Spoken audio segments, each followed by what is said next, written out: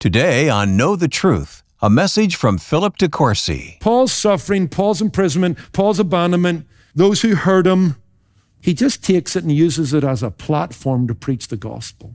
So that's the challenge to you and me. We need to take our suffering and our pain and the difficult things in life and let them become pulpits and platforms to preach the gospel. Are you using your trouble to testify that he's enough?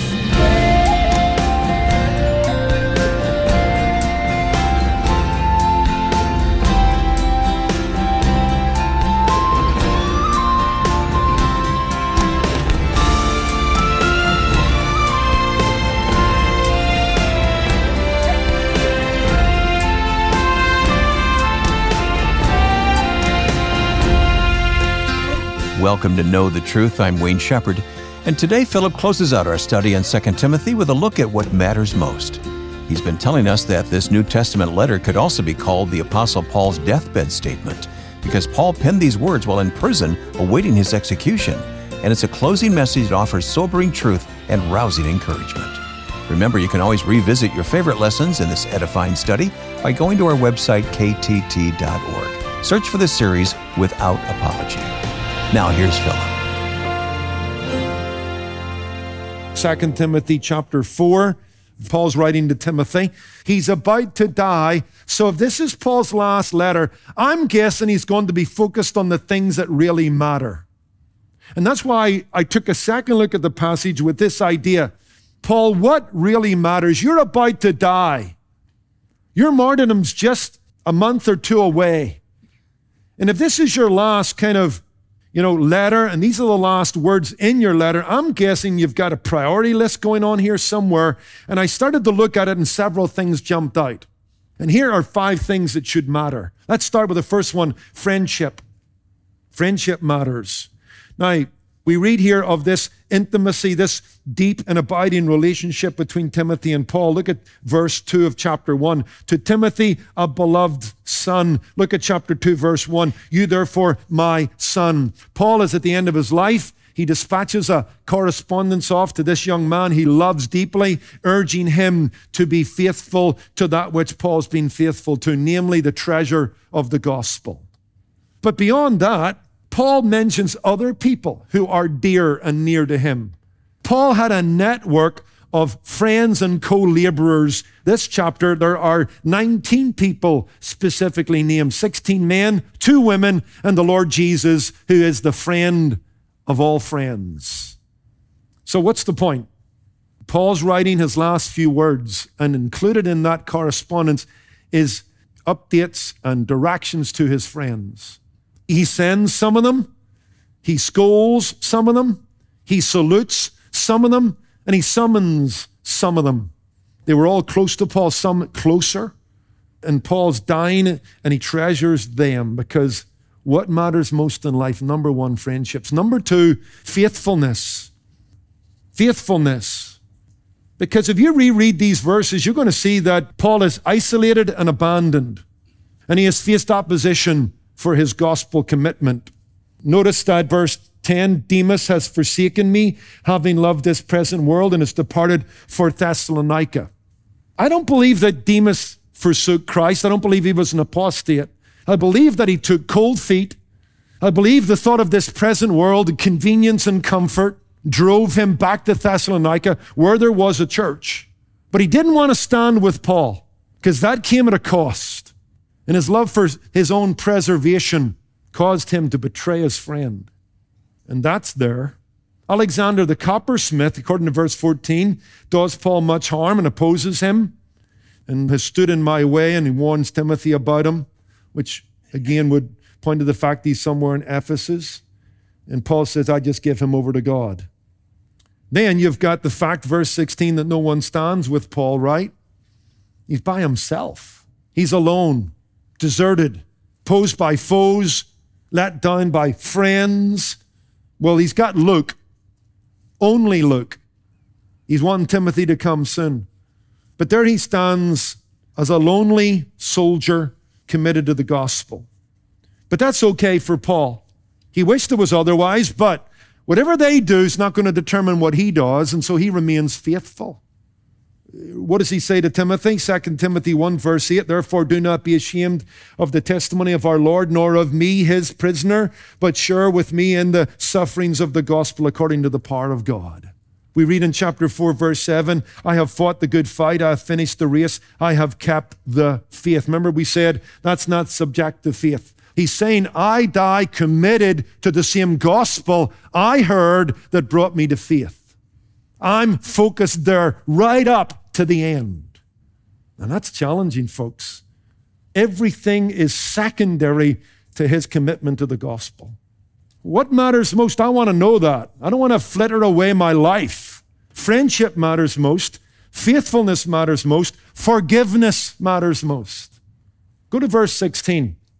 At my first offense, no one stood with me, but all forsook me. Man. What's your reaction, Paul? May it not be charged against them. That's powerful. He forgave them. He wasn't down on others that hurt him. And here's another great lesson. You know what? As you go through life, keep short accounts. The issue isn't what happens to you. The issue is how you handle what happens to you. Are you going to allow the culture to dictate your reaction, your emotions to dictate your reaction, or the example of Jesus Christ on the cross to dictate your reaction?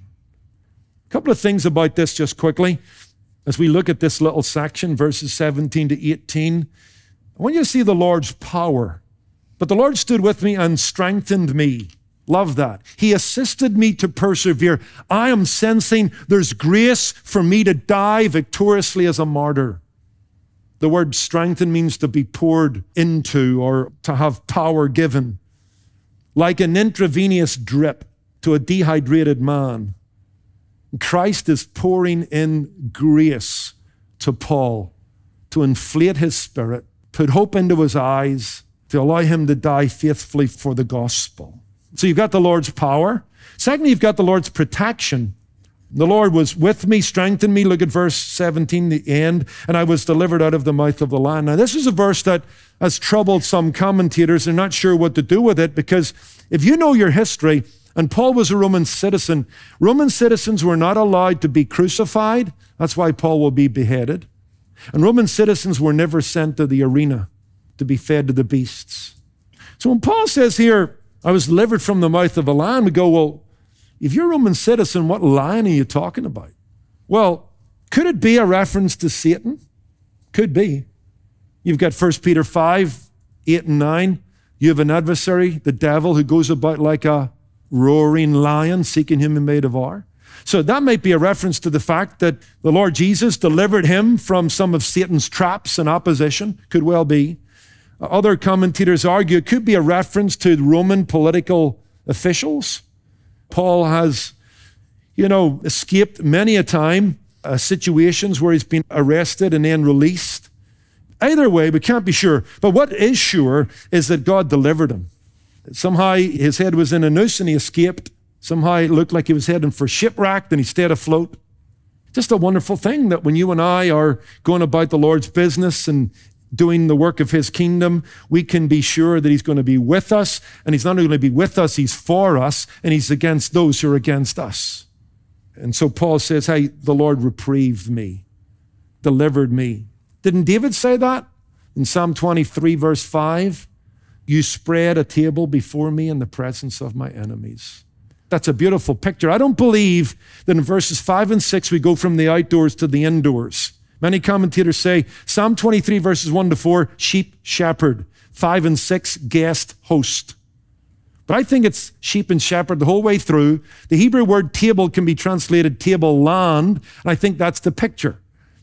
It's spring, the mountains are melting. You can take the sheep up and get some nice grazing ground. So you've got to go through a deep valley, which frightens the sheep. And so the shepherd protects the sheep with his rod and his staff, takes them through the dark valley with the shadows, with the laugh of the hyena and the hiss of the snake. They get up to the table land. And what the shepherd does, he goes in and prepares the table land. So he'll go in and check there are no predators. He will dig up weeds and poisonous plants with the end of his staff, leave those on a rock to just wither in the heat. He will then take some oil and put it around viper nests so that the snakes won't come out because they hate the thought of the oil on their skin. He also takes some of that oil and anoints the head of the sheep, rubs it in so it's a repellent against bugs. How good is the shepherd? And it's all a picture. So the shepherd prepares the tableland for eating for the sheep in the presence of their natural enemies, the snakes, the hyenas, the wild dogs. And David said, that's what God has been to me. In the presence of my enemies, when I've been under fire, the shepherd has guarded me. Folks, you and I can believe that. Sometimes our deliverance from God is unknown to us. Sometimes we don't even know when he delivered us because we weren't aware of the threat. Just like sometimes a soldier is unaware of the fact that they are in the crosshairs of a sniper's rifle. Sometimes God has delivered us and we're not even aware of it. Secondly, sometimes he delivers us from the trouble. And so before it gets any worse, God just shuts it all down. And we avert a disaster. We don't have to go through that painful experience. Sometimes our deliverance is within the trial. We don't like this one, but that's the way it is. Sometimes God calms the storms, but I'll tell you, most of the time, he calms us in the storms because he never promised us that we wouldn't face storms, trouble. In this world, you will have tribulation, but be of good cheer. I've overcome the world. And then finally, sometimes he delivers us straight to heaven. Oh, Lord, I'm tired of all this nonsense, tired of all this fighting. The Lord goes, that's okay. Why don't you come home this afternoon? Straight to heaven. And we're delivered right out of it all. But the one beautiful thing is that the Lord delivers us from every evil work. Sometimes we're not aware of it. Sometimes he delivers us completely out of it. Sometimes he delivers us from the fear and the anxiety that we would naturally have within it. And sometimes he just delivers us by taking us to that perfect place itself. The Lord's power, the Lord's protection, the Lord's providence. Notice again verse 17, so that the message might be fully preached through me to the Gentiles. Paul is not silenced, he's strengthened, and he's strengthened for further proclamation of the gospel. There's every reason to believe that either at his first hearing or his second hearing leading to his martyrdom, Nero would have been there. The emperor himself, mad Nero, who burned Rome down and blamed it on the Christians. Can you imagine that? What if that's true? Paul's actually preaching to the emperor. If not, he's certainly preaching to those in the Roman government. And he says, hey, you know what, Timothy? This has been rough. Nobody was with me in the first trial. You know what? All kinds of stuff's going on. This place stinks to high heaven. It's cold. It's damp. Bring me my coat. Bring me some books. But you know what? I got to tell you this. I got an opportunity to more fully preach the gospel. He did that in his first imprisonment, didn't he? Where he says in Philippians 1, verses 12 to 18, these things have fallen out for the furtherance of the gospel. Paul's suffering, Paul's pain, Paul's imprisonment, Paul's abandonment, those who hurt him, he just takes it and uses it as a platform to preach the gospel. So that's the challenge to you and me. What matters most? The Lord matters most. And he will empower us and protect us to preach his gospel. And we need to take our suffering and our pain and the difficult things in life and let them become pulpits and platforms to preach the gospel, to show that Jesus is enough. Are you using your trouble to testify that he's enough? Just recently, I was reading something of the life of Courcy ten Boom. You know her story. Her and her father and her sister Betsy had hidden some Jews in their house in Holland.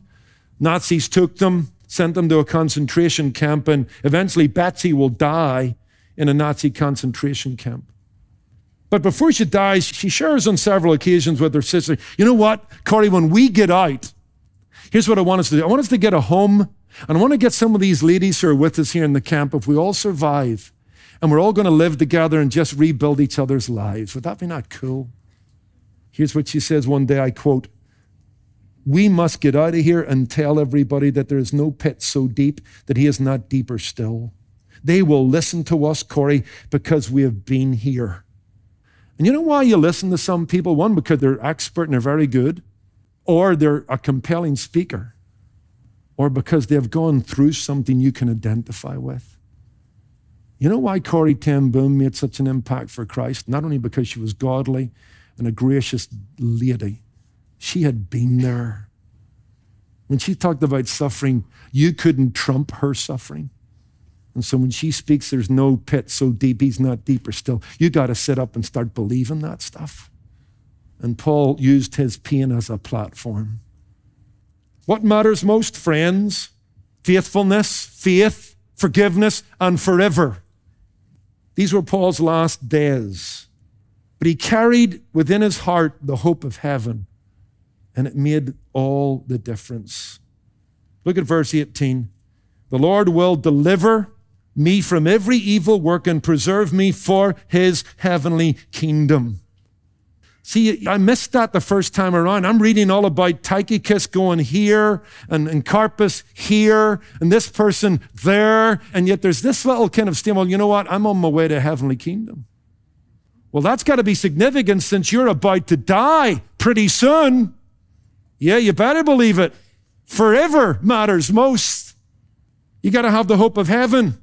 You're not ready to live until you're ready to die, and I'm ready to die because on the other side of my death is joy forevermore. In fact, this theme of forever is throughout this letter. In chapter 1, verse 10, Paul says, you know what, concerning Jesus, he abolished death, brought life and immortality to light through the gospel. Immortality, everlasting life, a never-ending existence of joy and pleasure. In chapter 2, verse 10 and 12, he talks about if we'll die with him, we'll live with him. If we'll endure, we'll reign with him. He talks about eternal glory in verse 10 of chapter 2. In chapter 4 and verse 8, he talks about the crown of righteousness that is laid up for him, and not only for him, but Christ will give it on that future day to all who love his appearing. Verse 1 of chapter 4 talks about the judge coming, the Lord Jesus, and his kingdom coming. Paul's been looking forward to trading here for hereafter for a long time. And now it's come. And he's good with it. Because he didn't think about heaven at the last minute. He's been thinking about heaven every day of his life. It defined his life. It brought joy to his life. It gave him perseverance and hope in the midst of suffering. And now it's just over the horizon and he's okay with it. I've been preserved for the heavenly kingdom. And that's what matters most. I've got a New King James. It says in verse 8, finally, there is laid up for me. But if you've got an old King James or you've got an ESV, I'd rather have that translation. Henceforth, there is laid up for me. That's all future. That's somebody that's got something to live for, henceforth. Do you have a henceforth part of your life's philosophy? Or does it all end at death? Have you got the hope of heaven through faith in Jesus Christ? Paul did. And the henceforth of a new body, the henceforth of a nature that didn't sin, the henceforth of a full knowledge of life, a henceforth of a new heaven and earth, and a henceforth of Jesus' glorious presence, that was enough for him. As he put his head on the chopping block, literally, he indeed was possessed by a sense of boundless joy and breathtaking glory on the other side of it. And it would make up for all the losses and all the crosses. Hey, Paul, you stood alone. You've carried many a cross for the sake of the gospel so the Gentiles might fully hear. And he's going to go, but do you realize 2 minutes in heaven will wipe that all out? So he lives with the henceforth. Let me finish with this story that I stole from Billy Graham in a book called Nearing Home. It's the book he actually wrote not long before he died. Just talking about nearing home. He talked about, hey, here's my thoughts about heaven, why I believe I'm going to be there. Well, in the book, he tells the story about a police officer who pulls over a distinguished-looking lady who was speeding. And as she rolls the window down and the officer asks her to explain why she was speeding, the older gentleman, her husband, sitting on the passenger seat, he kind of laughed and he said, officer, let me tell you this. We were speeding to get to the place before we forget where we were going. Now, when you get older, you'll understand what they're talking about. We were speeding to get to the place before we forgot where we were going. Billy Graham talks about that, and he says, you never want to forget where you're going. And let it define everything about your life. The henceforth should be in the here and now. You know what? Paul never forgot where he was going, and it kept him going. When he was alone, a cold night, not Marmatyme prison, all the crosses and losses he had engaged for the gospel. It's all worth it. A minute in heaven will obliterate all that stuff. I know where I'm going. That's going to keep me going. That's what matters most. Friends, faith, faithfulness, forgiveness, and forever. Let's pray. Lord, we thank you for our time in the Word, and what a rich passage of Scripture. Sometimes we come to these lists of names in the travelogue of gospel preachers across the Roman Empire, and we can miss something of what's going on. And we've been enriched as old Paul, nearing the end of his life, takes up his pen for the last time, and he tells us what matters. Oh, Lord, help us to favor friends. Help us to have real ones. Help us to work hard at making them lifelong. Oh, God, these are days of apostasy, cultural antagonism. The world is against us and the gospel, but may we have the spirit of an Athanasius. We're against the world. We love Jesus more than life. We're going to stand for his gospel, regardless. Lord, we thank you that we don't stand alone. Thank you for the precious knowledge that our Savior supplies what we need, protects us from evil, and wants us to use our trouble as a means of testifying to his grace. Lord, it's hard to forgive sometimes. But if we're honest, we know when we lie on that deathbed, we'll have wished we had forgiven more. We'll be repenting ourselves of bitterness, hard-heartedness. So help us to just empty some of the stones out of that bag we're carrying. Make the journey a little bit lighter. Above all, help us to think about what lies henceforth. Help us to keep eternity in mind within time. Thank you for this passage that will help us indeed to concentrate our minds wonderfully on the things that really count for Jesus' sake. Amen. Amen. This is Know the Truth with Philip de Courcy, and the conclusion of a message titled What Matters Most, the last message in our study of 2 Timothy titled Without Apology. If you'd like to revisit this series or share it with friends and family, you'll find it online at ktt.org. And we're glad to have you with us today. As a faithful listener of Know the Truth, we want to say thank you for your support. It's your listening, sharing, and giving that keeps this Bible teaching program on the air, bringing the truth of God's Word to people across the country and abroad. And right now, I want to take a moment to invite you to partner with us by giving a one-time gift of any amount. Your support of $25, $50, $100 or more will help the gospel reach more listeners so they can become more firmly rooted in the Word of God. Call us at 888-644-8811 or give online at ktt.org. And when you give, you'll receive God versus Government by Nathan Busnitz and James Coates. This riveting book uses real-life examples and offers guidance and wisdom on how to respond when the state encroaches upon the church, providing biblical answers about remaining discerning and faithful to our Heavenly Father's commands, even when society tells us to do otherwise. You'll definitely want to read it for yourself and share it with others. Just call 888-644-8811 or give online at ktt.org. And if you'd prefer to write, address your envelope to Know the Truth, Post Office Box 30250, Anaheim Hills, California, 92809. And if you've never reached out before, we have a special gift for you, a refreshing devotional titled Resting in God's Daily Sufficiency. It's yours just for contacting us. Learn more at ktt.org. One last thing, to stay up to date on upcoming events, ministry announcements, fellowship opportunities, and more, look for us on Facebook, Instagram, or Twitter. Just search for Know the Truth with Philip de Courcy.